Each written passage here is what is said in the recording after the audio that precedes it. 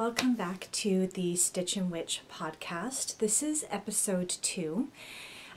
If you are familiar with my channel thus far, but this seems a little bit different for you, that's because here and there when I feel like doing so, I dedicate an entire episode, an entire video to my hobby of knitting. But specifically, I also like to talk about how I combine my knitting with my path and my craft as a witch. So I have been sort of thinking about how I wanted to take this channel over, or like this particular endeavor over the next few episodes and things like that. And so I've decided that I'm going to sort of stick to a structure. This video is going to be broken up into the beginning where I just sort of introduce myself and say hello. I will tell you about what I am wearing, if I am wearing a knitted good, which I almost always will be when I record these podcasts. Then we will talk about anything that I have finished and gotten off my needles since the last episode. And then we will talk about whips or works in progress. And I will also finish that up with any notable yarn acquisitions or things like that if I feel particularly like sharing. If I'm just getting some basic stuff to you know, do little basic things. Like if I acquire a ball of self-striping sock yarn and I don't think it's anything special, I probably won't talk about it. I don't see any point. But if something seems notable, then I will discuss it. So let's dive right in. And I just want to say, if you would like to follow along with more of my knitting progress and everything, you can find me on Ravelry as Stellar Tarot, and you can find me on Instagram as Stellar Rain Dancer. So I will put both of the links down below for you. And as always, grab yourself a beverage. Grab yourself some knitting if you would like to sit and knit with me a little bit, and we will head into the first part of this podcast.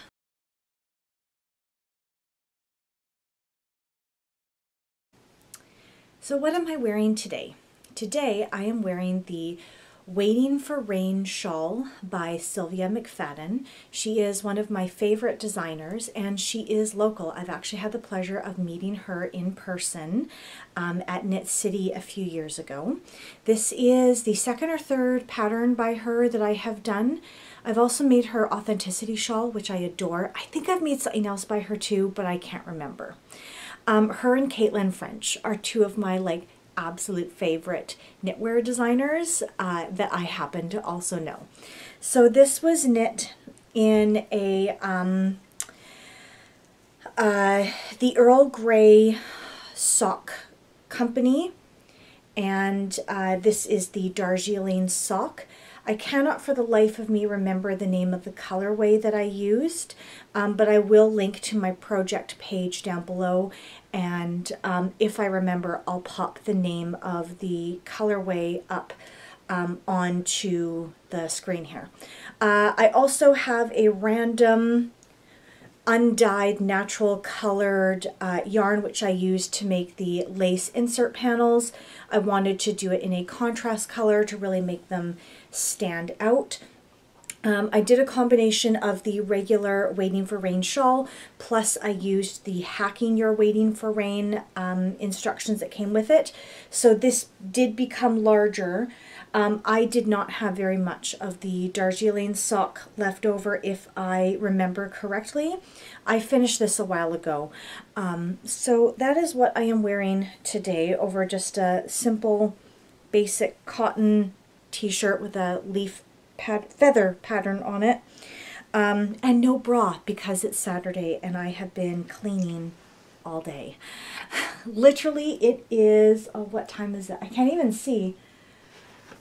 No, I can't even see what time it is. It's the afternoon. I want to say it's probably about 1:30 when I'm sitting down to record this. It is a delightfully rainy and cozy day. I woke up, I had my tea, and I spent a little bit of time in bed playing a game on my phone, and then I got to work. I have done a lot of stuff like some vacuuming, some general tidying. I put all the Halloween decorations away. I vacuumed the stairs. I've done a couple of loads of laundry. I have tidied my room. I still need to vacuum my bedroom, but I am waiting for my Roomba to charge so that I can, I'm going to vacuum the majority of my room first with our vacuum. And then I'm going to take everything out from under the bed and send the Roomba in under there, because one of my cats, Luna, likes to sleep under the bed all the time, and I do not want her fur to collect under there and just wind itself deeper and deeper into the carpet. She is a long-haired cat. So yeah, that is what I am wearing today. I am also wearing another hand knit. I cannot this is just a simple pair of socks with a self-striping yarn and then some plain gray sock yarn that I had left over from a project for my husband in the as a contrast toe and heel. I have discovered I do not care for short row heels. I don't find that they grip my foot very comfortably. Like my heel, I don't like the way that it feels. So now when I do contrasting heels, I just do a heel flap and a heel turn and then a traditional gusset. Once I finish the heel turn, I switch back to my main color, and then I pick up along the sides and I do a gusset. I can't be bothered with short row heels. I also really hate the way that short row heels knit up. I don't enjoy the process of doing short row heels and like wrapping and turning and picking them up and blah, blah, blah. It's a very, to me, it feels like a very awkward and cumbersome process. I would much rather pick up stitches for a gusset and then decrease, if I'm being perfectly honest. At this point in my life, I have now knit dozens, if not hundreds, of pairs of socks. So I knit them for myself, I knit them for my husband, I have knit some for my kids. My oldest, Morgan, does not like them. Andrew loves hand knit socks. Emily is wishy-washy. Sometimes she'll wear them, sometimes she won't. She finds them itchy. I've also knit them for other people in my life, like my mother, who does knit, my father, who doesn't. I have knit them for friends, for co-workers. I have knit them for loved ones when they've been like ill or in the hospital or gone through really difficult times. I knit socks for my mother-in-law when she was alive. Yeah, I've knit hundreds of pairs of socks. So at this point, I know what I like and I know what I don't.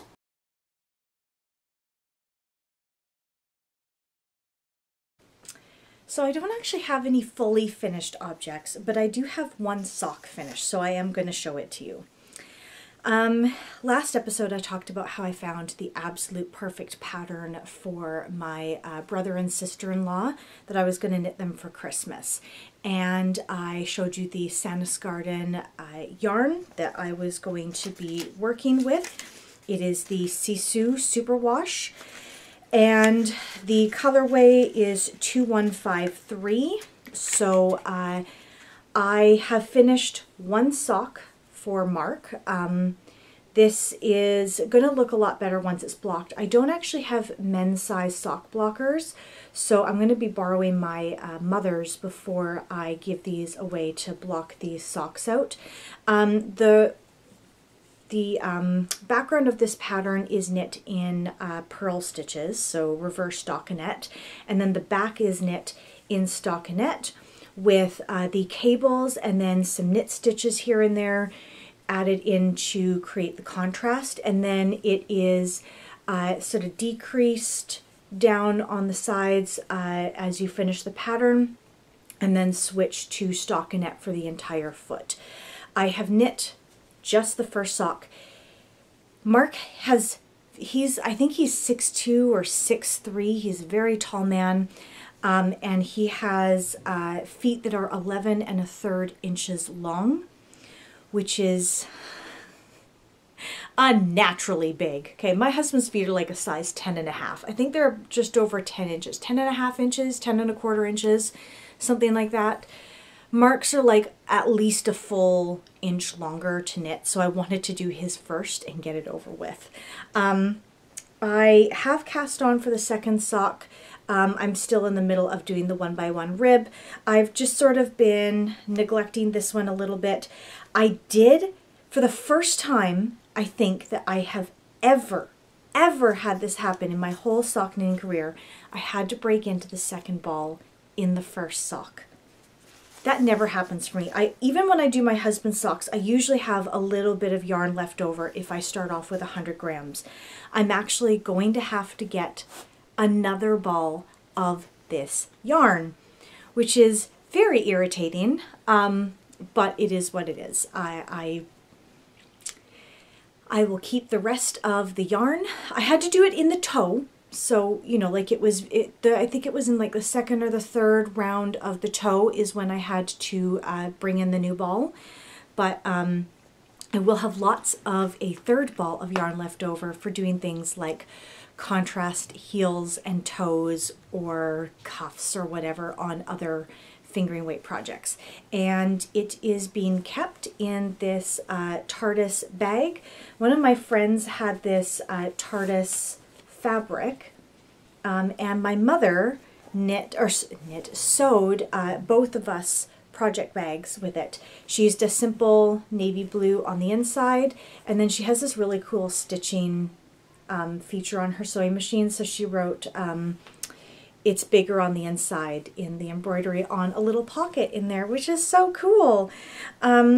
She has knit me sewed me a few of these project bags, and I really appreciate them. She often does them in prints and things like that that I really like. So technically this is a work in progress, but I really wanted to show you that finished sock because I just think it looks so cool. That is the Karya pattern, by the way. Again, I will link the project page to Ravelry down below so that you can go and take a look at the details of it, including where to get your hands on that pattern yourself. Something that I made for myself, not out of knitting, but out of herbs that I wildcrafted, but to help me with my knitting, is this plantain salve. So I harvested the plantain back in early September and then washed it, chopped it, and then made an oil infusion with it with olive oil in a jar and just put it into my closet, and then every time I saw it I would take it out and shake it. And then on Samhain itself I took the plantain oil out, I strained it through cheesecloth, and then I combined it with some melted beeswax and a scoop of coconut oil. And this is now a salve for my hands, for my dry elbows, for whatever. If you are a knitter, you know that having dry hands can be very detrimental for your knitting. The dry patches on your skin and hangnails can catch on yarn, can sometimes pull a ply apart even if it's a really big snag. And it smells mostly like the beeswax, but it feels really nice. It's very good and healing on the hands. Plantain is known as being a very healing herb, both energetically as well as physically, having the properties of healing. I'm putting a little bit of it on my neck here too, because this portion of my neck can be very sensitive and it can react to things very quickly. Even if I'm not allergic to like wool or the soap or whatever, my skin can react anyways, so I always like to put a little bit of this stuff. I've also done things like putting this on the backs of my heels, as well as even on my kids' elbows and heels and little places that they tend to get, you know, dry skin and stuff like that.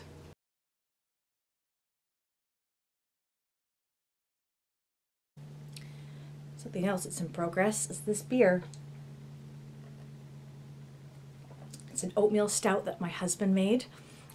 He home brews at home, and actually we're gonna have to get another brew going pretty soon because I think either his or mine is starting to run low. But yeah, we home brew, and he's got a little mini fridge he's turned into a kegerator, and he's got a couple of canisters in there with a tank of CO2, and then we can literally just pull beer off the tap. We don't have to bottle it, we don't have to worry about any of that stuff. It's a lot simpler, it's a lot faster, and we get to enjoy beer year round that he makes from scratch whenever we want.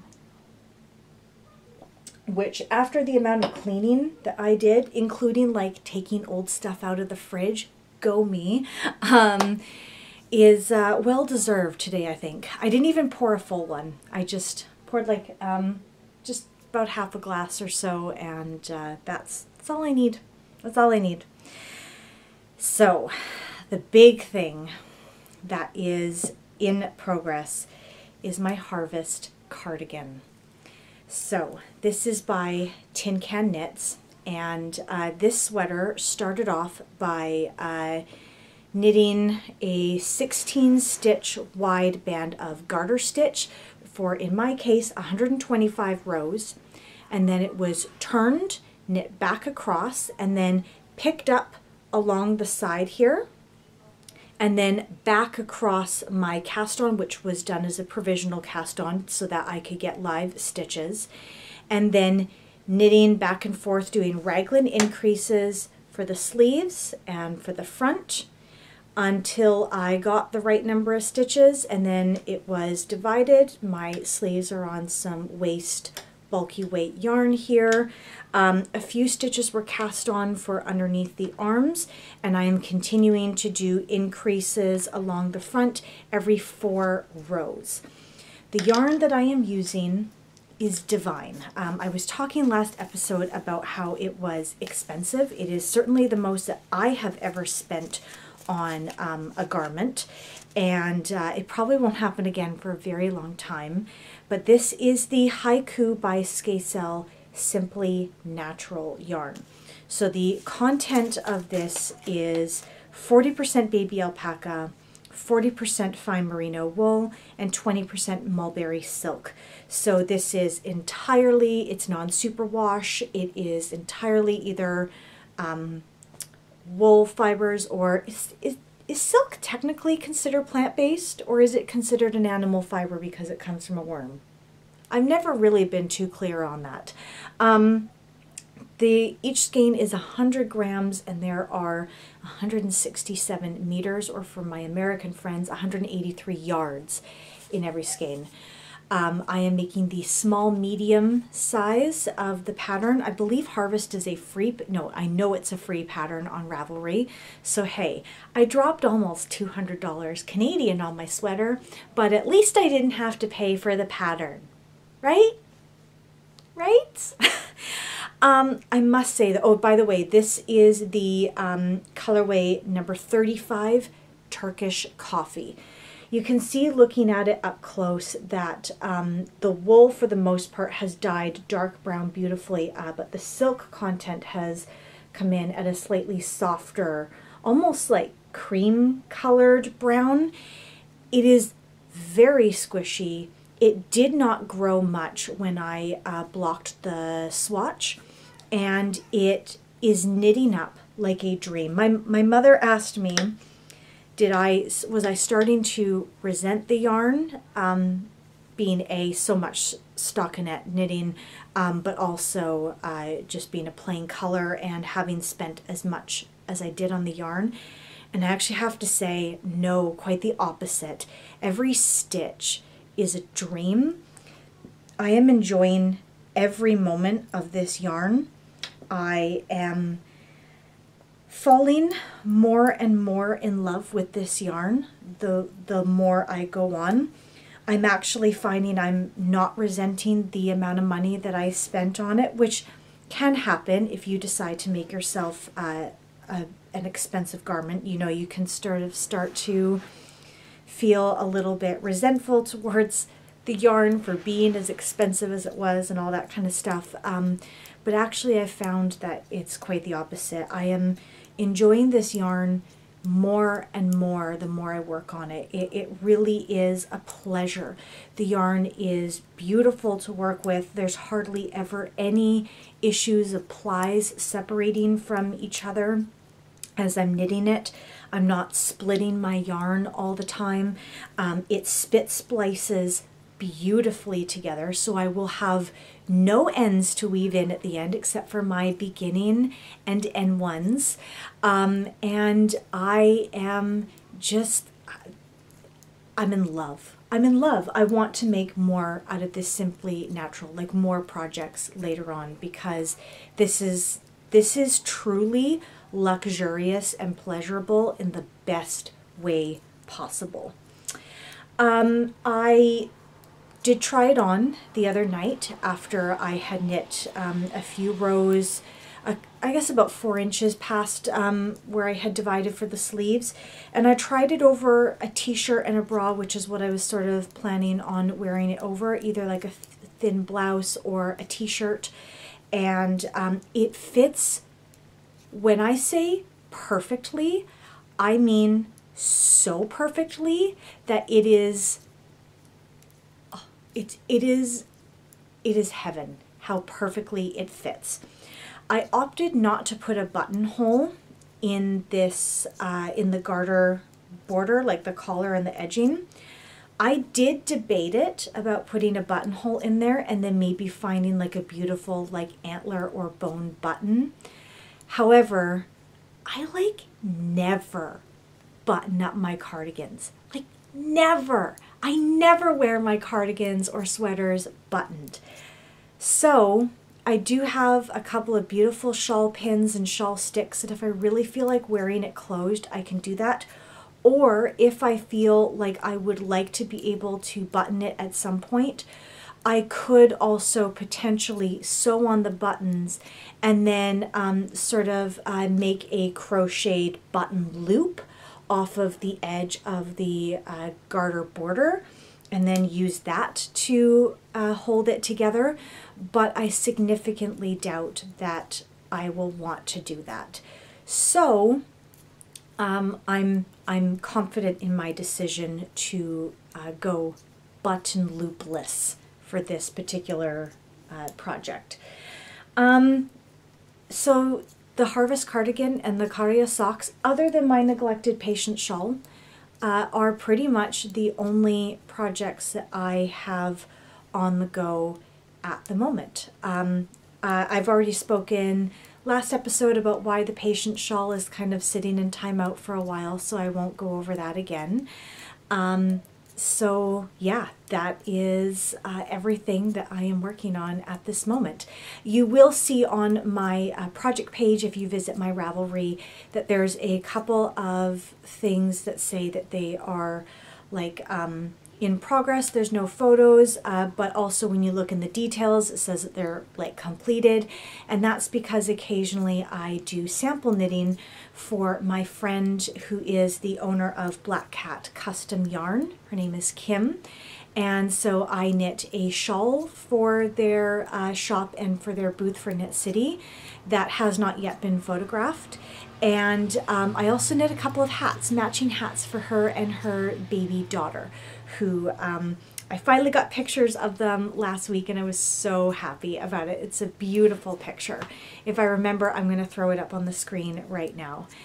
Kim is just an amazing woman. She is a fellow raging geek. In fact, I think her geekdom goes far beyond mine. She is really involved in a lot of other geekdoms that I am not. Things like animes and other stuff like that that don't really appeal to me personally. But yeah, we have a lot of overlapping interests and things like that. Actually, right now, it's very sad. A lot of their colorways are inspired by some of their favorite geekdoms, and they got flagged for trademark names for a lot of like their Pokemon names and some of their Marvel inspired ones and things like that. So they're in the process of having to rename a lot of their colorways, which is so sad.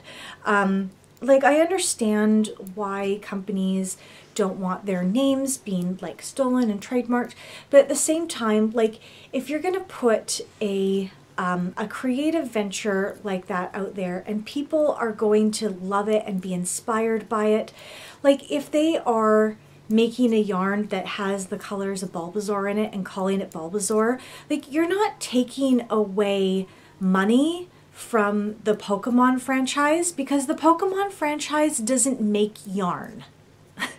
You know, like, they're not taking money away from it. They are adding to, you know, so many ways that people can sort of show off their love of various different things. So I think they sort of intend to, like, allude to their old names, or like reference their old names, so that people who are like trying to purchase yarns later on and stuff like that can still find them. But I know it's a very big headache for them, and I wish them the best of luck, because that is not a process that I would want to be involved in, and I don't envy them right now having to rename all of that stuff. Oh, by the way, this project, this Harvest cardigan, is being kept in this other project bag that my mother made for me. It's got cardinals on the top, which is one of my favorite birds, and chickadees for that matter. We don't get cardinals here in Western BC. And then on the bottom is this beautiful like snowy deer in the forest, and with a little cabin. It looks very much like it, Bob Ross painted this fabric. I want a bag in that. On the inside is this also like a light blue deer fabric, very wintry, and there's a simple pocket in there with the contrast fabric. I'm gonna have to wind up another ball, because that's all I have right now. I'm almost done my second ball of this yarn. And then the whole project I'm keeping in this small reusable basket that I got at a local eco store, because it just makes carrying this around from room to room a lot easier now that the sweater is growing and growing and growing.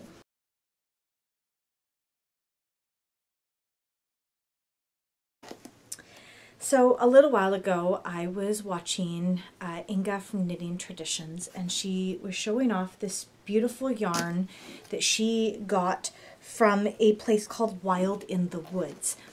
And then she mentioned that it was from BC, from Vancouver Island, and that is somewhat close to where I live. I'm about an hour's drive from the ocean. So I do actually have family who lives on Vancouver Island, and so I decided I was going to check out the shop just to see. And that was kind of a mistake, because I did it. I fell hard for her stuff. So the thing about Wild in the Woods is that she is another knitter slash crafty witchy person. So I ended up buying a mystery box. It was like an autumn mystery box. And so she not only, oh, don't show off your address, Jess.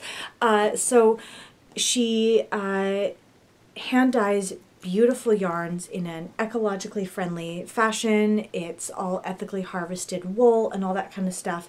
But she also makes a lot of other beautiful things. So yeah, this stuff, this fragile tape on it, was on the box for a reason.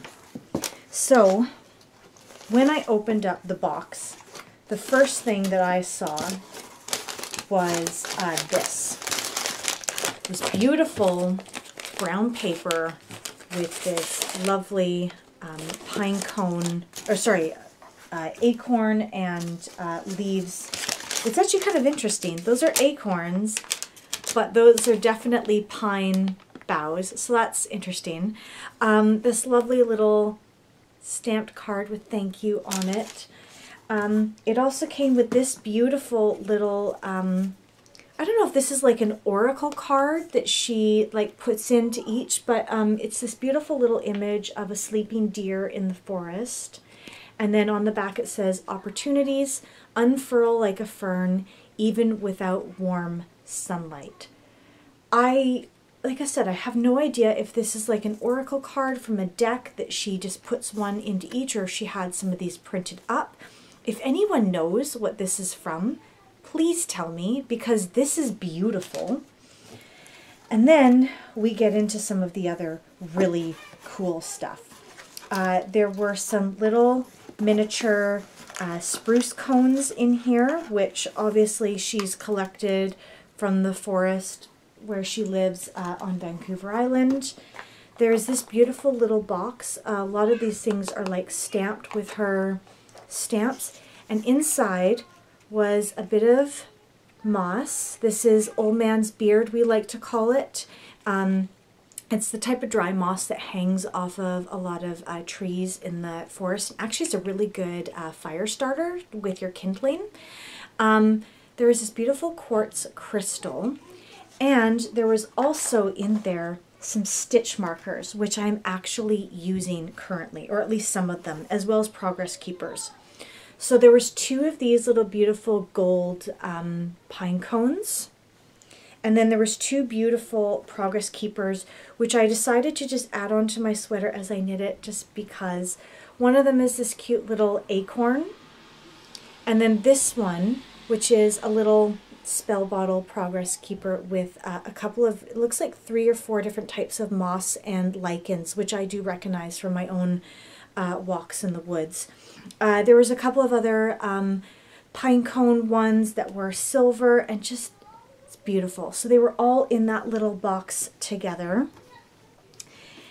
And then there's more. There is a Into the Woods handcrafted candle, which smells amazing. It smells like pine. It smells like, I know this is supposed to be inspired by winter, but to me, or sorry, inspired by autumn, but to me this smells a lot more like winter. There's sort of like a eucalyptus type scent to it and stuff. It's truly beautiful. There was also this cute little muslin bag in there with a couple of stickers, including one of a bracket fungus. Sorry if you can hear my kids goofing around in the background. Another little cute mushroom.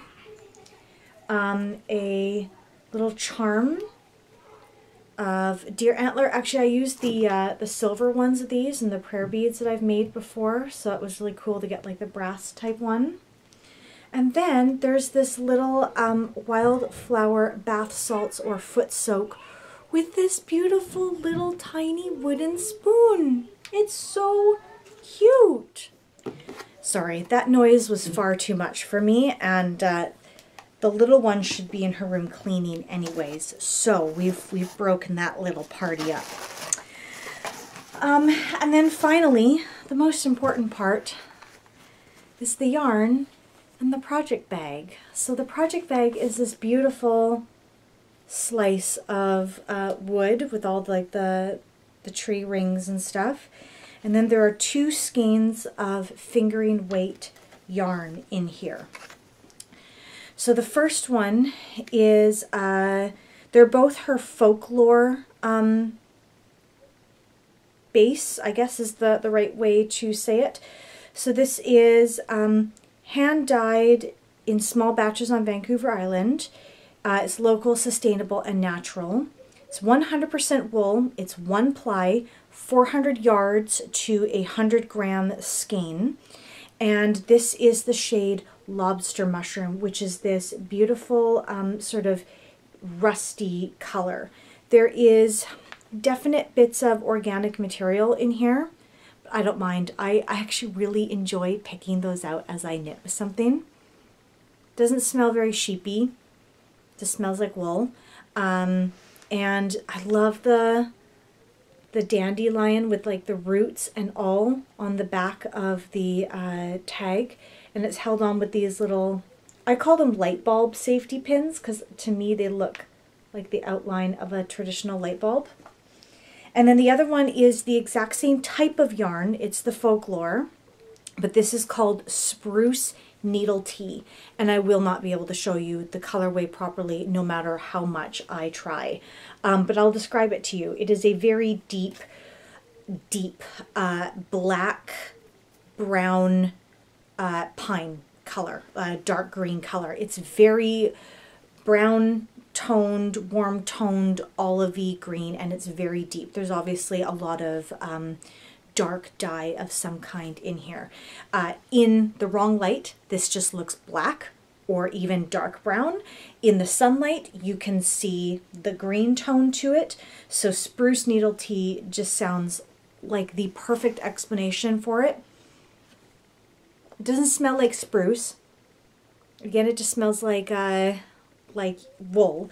But I imagine in my little witchy head that she was steeping it in dye pots where there was literally like spruce needles held in a muslin bag in there, and tea to kind of like help with the actual dye of it. So I don't know if the ingredients that they are named after are actually in the dye pots helping with the color. I mean, like, this could be the color of dye from lobster mushrooms, and if that is the case, I am even more entranced than I was before, and I love this project bag so much. So every little thing that came in that bag is going to get used, even including these little spruce cones. These are going on my altar. Like, they're amazing. This little cute little thank you card is going on the thing behind me with all sorts of like little bits and bobs and stuff. Like the little oracle card, this is gonna sit out somewhere, probably like right back here where I can see it all the time. Like, I love it. I love it. One day I want to live in the woods in a little cottage and make half the stuff that I use, and like, yeah, I want all of that in my life right now, but I can't because we got kids to raise, we have jobs to go to, we have school to do, all that kind of stuff. One day I will get to be the witch who lives in the woods. One day. Fortunately, it's not today. So that is everything that I have for yarn acquisitions. I do need to buy another ball of that Sisu by Santa's Garden, but I am not going to, I haven't bought it yet. I'm going to do that this week, so don't count that as well. I'm not even going to bother counting that as the yarn acquisition in a future episode. You already know that is going to be purchased. I will need it for the project. As soon as I am finished Mark's Karia socks, I'm going to make the ones for his, for my sister-in-law, Kim. They're not married. They're like, they're both going through their divorce proceedings with their exes, and they're both, like, they live in the same house, so they have for a long time. So I guess they're common law spouses here. I guess, I don't know. I call them husband, wife, boyfriend, girlfriend, whatever. It doesn't really matter. Significant other, partners in life, loves of each other's hearts, whatever fucking words you want to call it, okay? And now I can finally recycle that box from Wild in the Woods. I've been holding on to that for a couple of weeks. In the box, the only things I took out were the stitch markers. I was so proud of myself. So yeah, I have to, I actually, you know, can put the stuff away now and get to it. So yeah, next episode, you're probably going to find me talking frantically about Christmas knitting that I want to get done, because as per usual, I have planned none of it, and we'll have lots of little ideas that I want to do at the last minute, and probably not enough time to do it. Is this the exact same crisis I find myself in every year leading up to Christmas? Yes. Have I ever learned from my mistakes in this process? Obviously no. So join me next week or next time, where I will obviously be a little bit panicked, and all of it could have been prevented. Such is a knitter's life. I hope you guys are all doing really well, that you have been able to get some knitting, crocheting, or even just some cleaning or whatever done in the background while you've been watching and listening to this. And I will see you guys all again in the next episode. Bye!